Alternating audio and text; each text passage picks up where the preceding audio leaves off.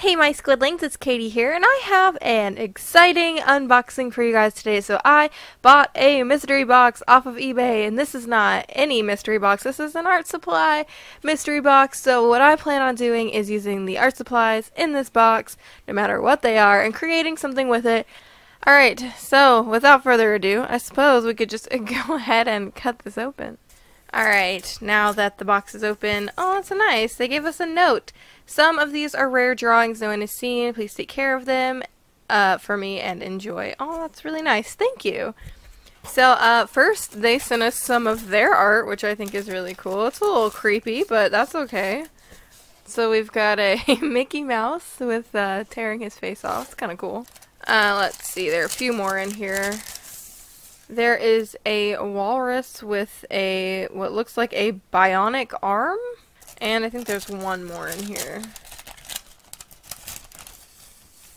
Yeah, oh, this is upside down. It's just kind of like their logo and stuff, which I think is really cool. It's in this spray painty texture, and I really like it. Oh, we still got more art in here, dang. So we've got, this seems to be the only one that is in here. It is a King of Diamonds, like print, which is really nice. Oh, we got more art. This looks to be original. So we've got a fishbone bones art, and we've got a rose skull art. That's really cool. We got some professional packaging here. Oh, and then we got actually a lot of art supplies. Alright, so I'm just going to kind of jump in here, grab the supplies, let you know what they are, and then we're going to make something with this. So, first off, we've got some Daler Rowney Black India ink. Then we've got a couple of paintbrushes. These do look used, but that's okay. Used paintbrushes still work. We've got a package of unused paintbrushes still in the package. We've got a set of erasers. So there looks to be 2 white erasers and a kneadable eraser. A pencil sharpener, which looks like it's going to go with all of these unsharpened pencils in here. So these are a bunch of Prismacolor Verithin pencils in various colors. I've actually never used a Prismacolor Verithin, so this will be really interesting, and they're all brand new because they're all unsharpened. So I'm really excited to kind of play with these and see what I think of them. We've got a Simply, oh, this is a Daler Rowney Simply sketching pencil in HB.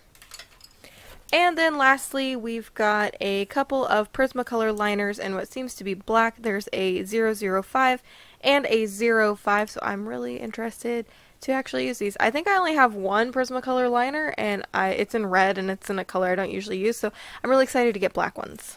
So here's everything that we got in the box as far as art supplies are concerned. So I'm only going to be using these, so if I need to sharpen these pencils, I'm going to be using the sharpener and not my sharpener, and so on and so forth. So I'm not even going to be using anything that's not outside of here because, I mean, I got erasers, I got a pencil, I got everything I need to make something, so I'm really excited. Just to let you guys know, I spent about $13 including shipping on this box, and the box said it was worth about $20. I don't really know because most of the stuff I don't purchase. I do know the Prismacolor supplies are not cheap. The paintbrushes are kind of cheap, and so are the Daler Rowney stuff, but that's okay. I still feel like I got my money's worth, whether it was worth 20 or 13, so I'm not upset about it, and I'm really excited to see what I can create with them. So let's just go ahead over there and let's see what we can create with these supplies. Alright, so I started out by opening all the packages that need opened, and then I go on to sharpening the pencils, and then I go right into swatching the colors. So I started out with India ink, and I'm just swatching them out just to kind of get a feel for the colors that I actually got in this, and see how the Prismacolor liners work, see if everything worked as I hoped it would, which thankfully everything did. I did not have any problems with any of these items. I have expected the Prismacolors to be dry. So this is actually a sketch of my first attempt, but I thought I'd go ahead and include it because the second attempt was just changed over with a light box. I use different paper, but for this sketch I am using watercolor paper. And I thought it would be really cool to draw like a mushroom girl. I was inspired a long time ago by a persona, and I thought it'd be really cool to kind of do something with that inspiration today. And she's kind of naked, but not really, because she ends up having like a spiderweb dress on. You'll see that in a minute. I couldn't get her leg right, so I'm constantly erasing. But I thought it'd be really cool to actually draw something that's not a character bust and do a little bit more with it. And you can see I'm adding that spiderweb dress in right now. So yeah, but in a second you'll see that after I sketch this and add like all the mushrooms and stuff, that it switches over to a different paper, which is Bristol. And I don't know, the first one, and I will show the first one later in the video, but the first one I just didn't pick the right colors, I didn't pick the right paper. It was just something that I should have paid more attention to, and I didn't, and I ended up regretting that. So that's okay. I like sharing my failures as well as my successes with you guys. So you know, don't ever give up on your drawings if you mess up, because then it makes you sad. Especially because I like this concept so much, so I really wanted to do something with it. So after I get this sketched in, again, I transferred it with a light box, but I still used the same pencil to transfer it with. I just didn't film it because filming a light box is just tedious enough.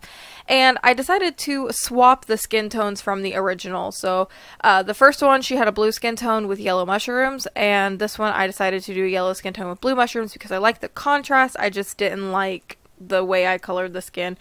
I don't know. I'm still not super good at coloring dark-skinned anything, so I need to work on that. But for now, I'm going in with the red to add some shading, and the yellow. At first she looked like a Simpson, and it was really funny, but after I added the shading, it was a lot better. So then after that, I do the blue mushrooms, and I decided not to outline this. My first picture, I outlined everything and then colored it. This one, I stuck to what I know, and I did the pencil lines, colored it, then added the outlines afterward. So as far as this mystery box is concerned, I think that it was really good. I'm surprised that I didn't get scammed. I'm happy that I didn't get scammed.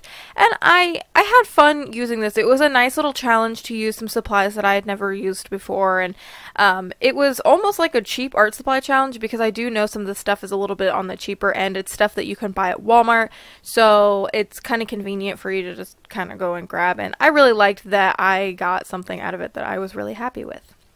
So let me know in the comments below what you think about this mystery box. What do you think? Do you think it was worth it? I think it was worth it, but that's just my opinion. So now I'm shading all of those mushrooms, and this piece is titled Mushroom Bride. She has like a crown of mushrooms, and you'll see in a minute that like there are spider webs coming off her head as like a veil. And then her dress is a spider web kind of dress, because I'd imagine she's like of the forest, and so, you know, spiders make their webs, and so she's kind of an old mushroom feature of the forest. Words are hard. And so that's just naturally what has come about. She's been covered in spider webs, but it actually made her more beautiful because she is now Mushroom Bride. So I don't know. And then you can actually see there is a spider that is kind of hanging from the veil onto the dress, and I thought that was a cute touch. I also gave her gloves. In the first picture I didn't give her gloves, and I thought it added a nice touch to the color, because it's kind of like monochrome plus color, so I thought it was a nice touch to kind of break up a little bit of that color. And in the first one I also added this weird green background, and I didn't with this one. I left it white, and I actually really liked the way this went with that. I do cheat and use a white gel pen. I'm sorry. I cannot live without my white gel pen. So, sorry if you think that's cheating. My bad.